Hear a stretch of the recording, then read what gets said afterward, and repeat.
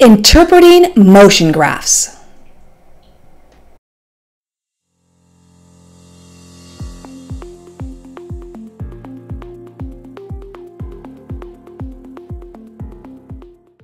We can learn a lot about the motion of an object by looking at a graph. We'll be focusing on speed graphs, which graph how far an object moves in a given time of frame.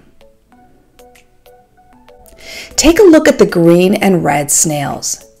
They seem to be moving at a constant speed, with the red snail moving a little faster.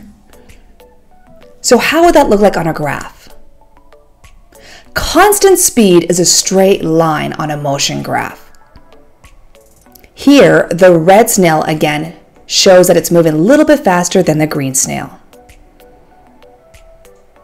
Let's check out this jet, hummingbird, and butterfly. Here's a data table to show how far they moved in 30 seconds. But what would it look like on a graph? Here we can see it's still a straight line because it's constant speed, but the faster the speed, the steeper the slope. Pay attention to the green snail.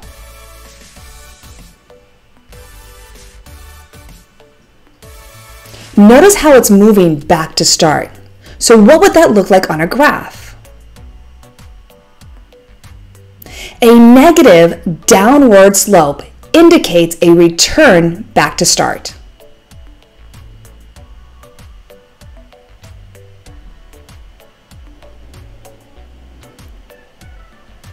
Watch the red snail this time.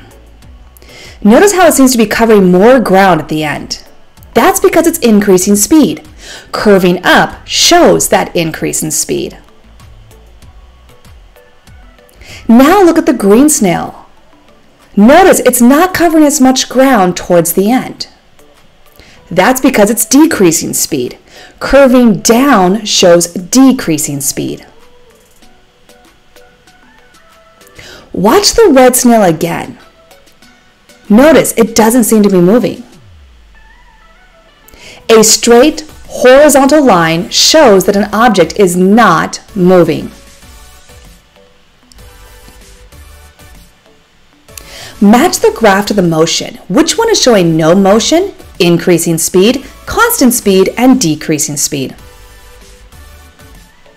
So this one shows no motion. Here is increasing speed, constant speed, and decreasing speed. Now, which graph shows an object that started to slow down, took a rest, and then sped up in the end? So this graph shows that it's curving down in the beginning, so slowing down. Then it's a horizontal straight line, so it took a rest, and then it curved up, so it's increasing speed. Thank you for watching another Adventures in ISTEM and Beyond video. Don't forget to subscribe and turn on notifications for more Adventures in ISTEM and Beyond videos. For more ideas on how to incorporate science, technology, and skills for life into your classroom, go to adventuresinistem.com.